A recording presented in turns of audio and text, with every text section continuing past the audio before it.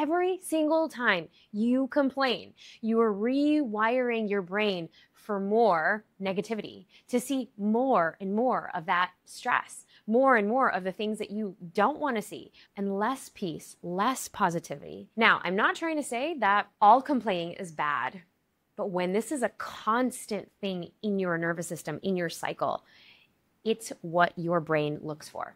So every little negative loop thought in your brain, it makes you more prone to negativity the next time.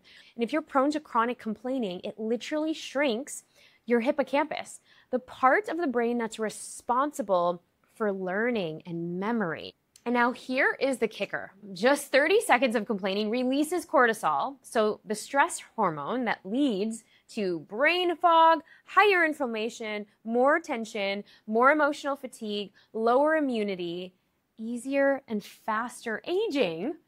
Yes, Queen, complaining might actually be speeding up your wrinkles and literally stealing away your sparkle and your joy. I hate to break it to you. It's literally like watering the weeds and wondering why the garden is overgrown.